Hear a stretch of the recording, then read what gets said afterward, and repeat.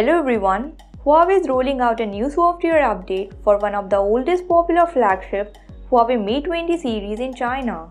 The latest HarmonyOS 2.2 update comes with a new version 209 and consists of two software packages with the size of 0.95 GB. So, the Huawei Mate 20 models receiving HarmonyOS update are Huawei Mate 20, Mate 20 Pro, Mate 20 RS Posh Design and Mate 20X.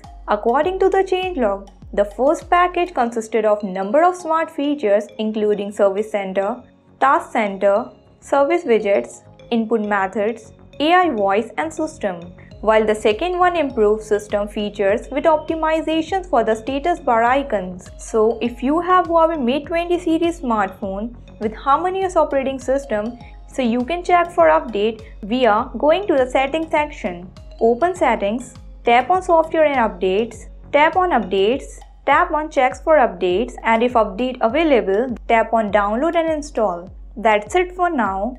If you like this video, then press the like button, comment below, press the bell icon and subscribe to our channel. And don't forget to visit HC Newsroom.